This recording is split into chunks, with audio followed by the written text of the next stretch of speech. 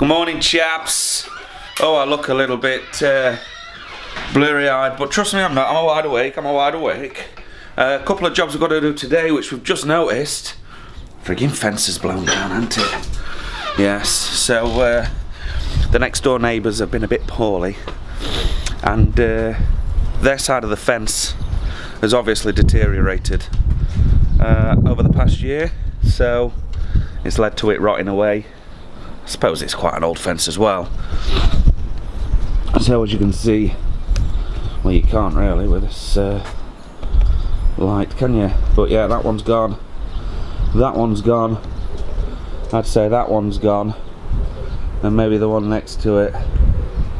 So it's probably a case of 1, 2, at least 3 panels today to be changed. Oh god, the garden is in a sorry state. And it's a little bit breezy. It's not too bad, but it's a little bit breezy. But it's warm. It's 12 degrees out already. So it feels really nice. That breeze isn't harsh at all. Are you coming in, boy?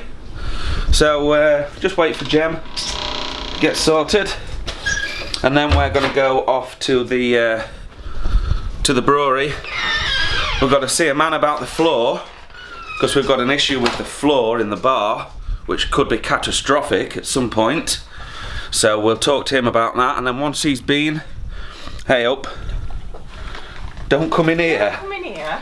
You can't whisper that to a sensitive microphone like this. Just get out. Nobody would have seen anything, love. Now you've actually made an issue of it. No, because you walked like you turned it. Stop. Yeah, but I'm not going to film in here. Get out. I was filming me. Oh god. Now I'm turned around, you can see in there. Oh it's because she's got McDonald's wrappers on the side and stuff like that. She doesn't like it. So, as I was saying before, I was so rudely interrupted. We've got to go and see the man about the floor, and once we've got the floor sorted out or looked at, then we're going to look at some fence panels, ordering some bricks, ordering some steel, really get the ball rolling on all of these jobs that need to be done, and get out the grain for brew day on Monday and onwards. So we're in the pub. I thought I'd just show you the floor, what's worrying me. So this is the front of the bar area when the camera finally catches up with us, and we fit about 20 people here on a busy day. A lot of people stand here to get served, because this is obviously where all the hand pull is, and we've got some tables in front of the windows. So if I pull the chairs out of the way, oh, they're good and heavy. So down here you can see the problem. Let's just rotate the camera a little bit. There we go. So you can see where it was corked up, and you can now see where it's opened. That's right, underneath the floor has pulled away from the skirting in this section just here, which I think is smack bang above the cooler. If you listen carefully, you can hear it. And then on this side as well, in conjunction, it's just a little bit, but when I put this flooring in, this bar in, the bar was touching the deck, and you can see just here, look, we've got a little gap open up. So that tells me that obviously with the amount of people that we have in the pub, it's caused that floor to either settle or sink. So whether that is a good thing, well, it's definitely not a good thing, but whether that is a serious thing is what I'm trying to say or not remains to be seen. So we'll go into the cellar and we'll have a look at it from that point of view.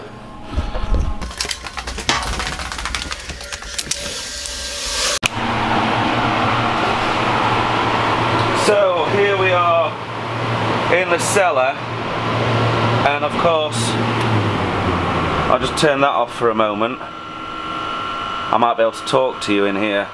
So directly beneath where I think the issue is, which is there, we have obviously the cellar cooling unit, we have the post mix unit, we have the gas, of which the pipe runs directly across the top of here and all the way across into the kitchen.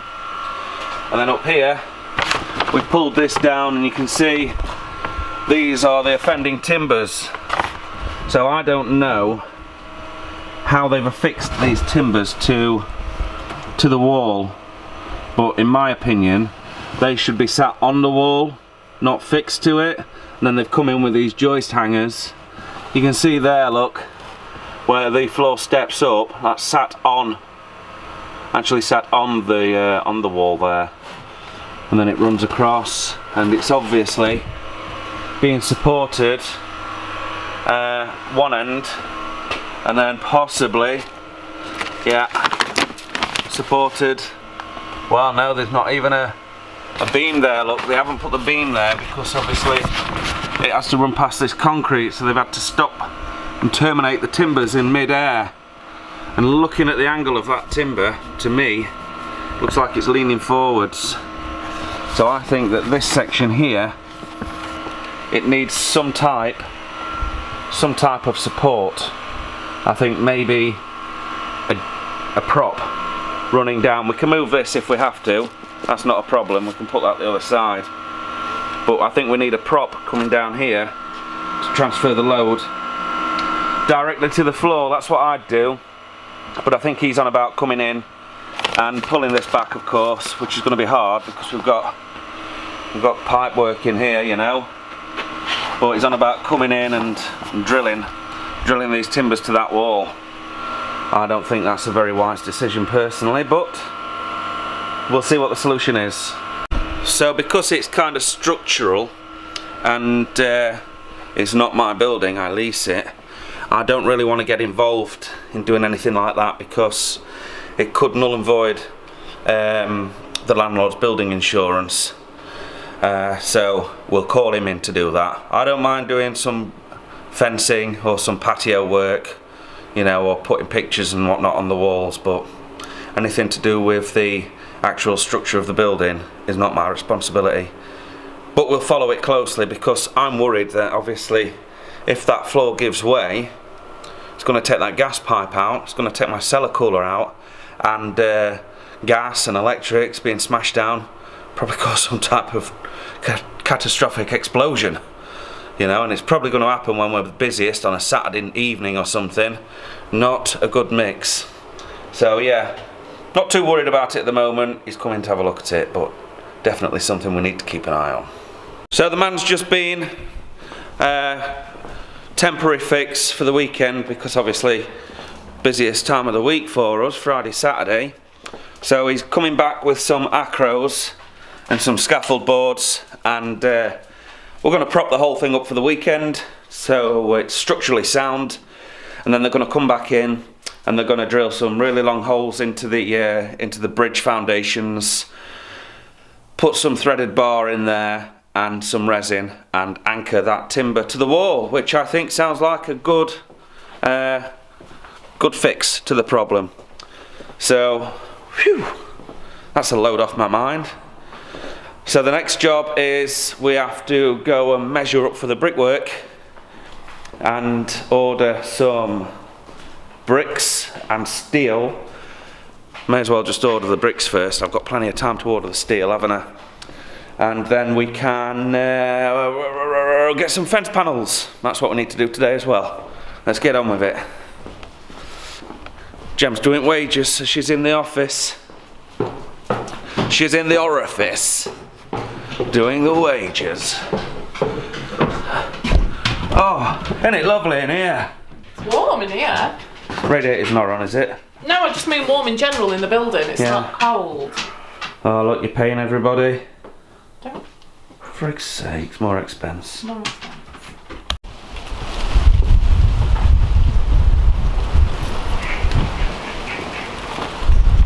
So, we've got a 9-inch wall to put from there to maybe here for a pillar, and on the other side of this tree to that wall for another pillar.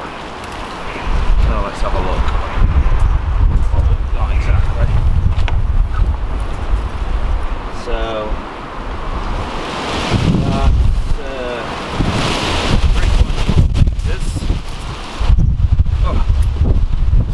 crazy, isn't it? So we've got one side 3.4, and then we've got 3, and then the other side, we'll measure that.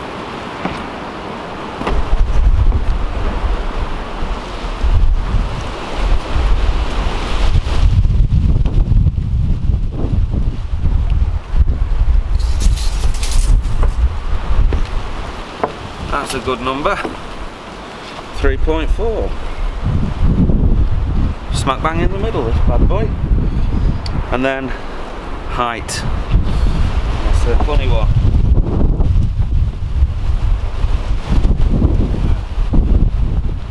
I suppose I'm going to have to kind of excavate the soil out before we find out what height the wall's going to be. So that's a job for a lackey. Better get somebody on the job then.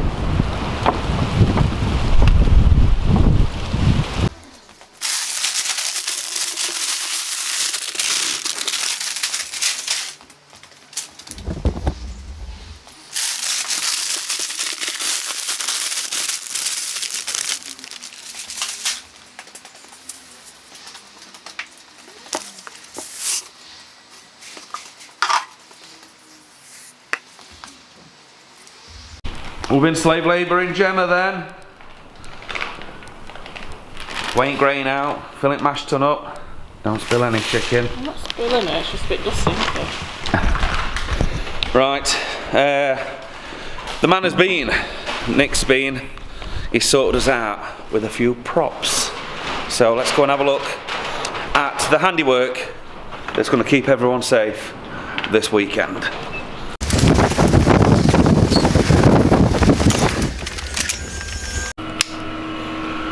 And just like that, we have spreader beams, props, and a big spreader up at the top as well to take the weight, and it has pushed it up, and that gap under the skirting board is almost, well, it's gone. So they're coming back next week, and up here they're going to get prepped some rods, send it through that timber with spreader plates on the back and into the foundations of the bridge, which is directly behind that wall. That's why it's damp. It's just earth behind that, and tons of it. Oh buddy, oh buddy, we're taking chance. You coming? Hey? No, not in there, mate. Getting in a new. We're going in the van. A new vehicle. Come on then, bud.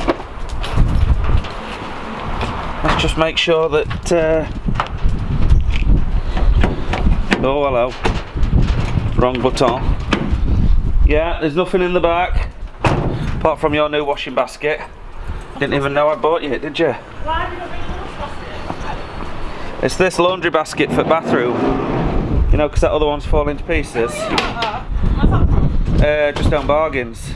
I got Abby a unicorn cake mould as well. Ah, she'll like those. To make some little unicorns. That can come out. Where's that for? That's for the brewery. Forgot about that. But just leave it here for now. Go on, Chance. Good boy. Is the back done? You have to lean on the back. Yeah, you got to push that in. Is that feels... Is that not in enough? Ah, that'll do.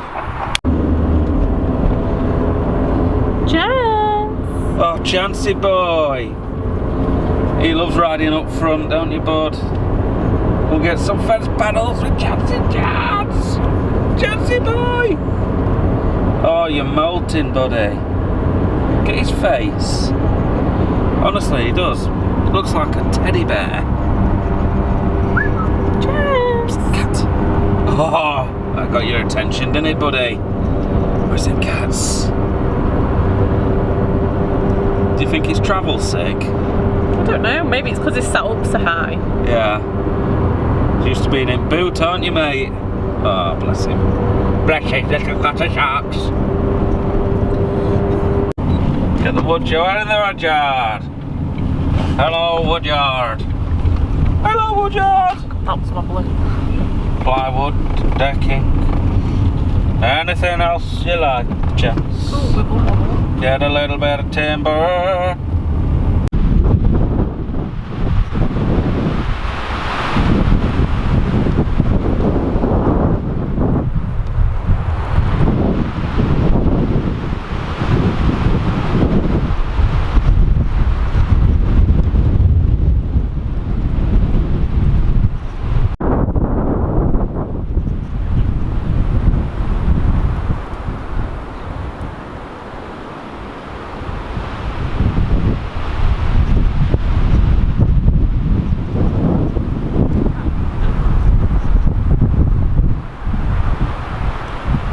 Now then, Jem, the handover. Look at this. Good old number 378, old Test Calcut over there. Oh, it's a lovely little boat. Lovely boat. You got a stick, buddy? Oh, yes. Stuck in his mouth. It's a bit, yeah. You're not having much luck, are you? You've had poo stuck in your noose, and now you've got stick stuck in your mouth. Oh, get it then. Get it, Chance.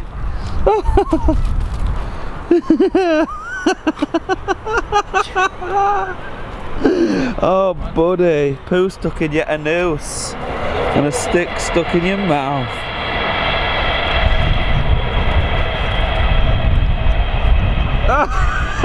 Why is it so funny? What's going on with him? Oh, he's looking for another poo. Uh-oh. Oh, spare your blushes, ladies and gentlemen. Come on then.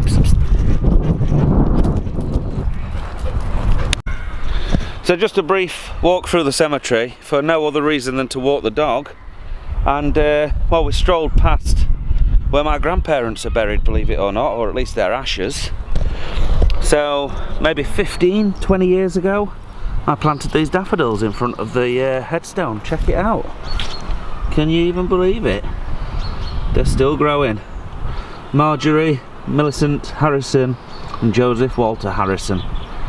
There we go. He died in 85 and 87 respectively. I'm glad that the daffs are up though. Look at that. That's pretty cool, isn't it? I also put some gladioli bulbs and stuff in there at the time, but I think they were a little bit probably the wrong type of flower for a graveyard, eh? Anyway, that's nice to see them up.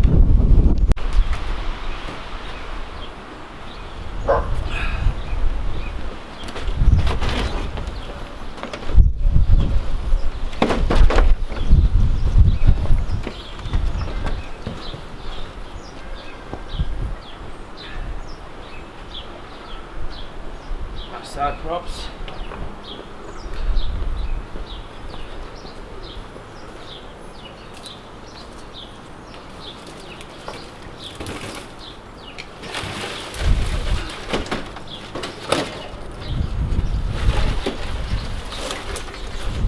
That's the one that started the old shebang, isn't it? This was the first one that went, really. And then this. Right, I'm going to need your help to get this last one out. It's the plum tree. Okay.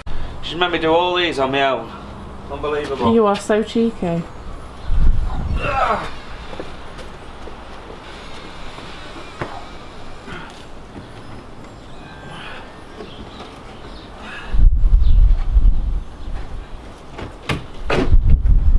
Oh, this could be a you've been framed moment. Timber framed. Aye.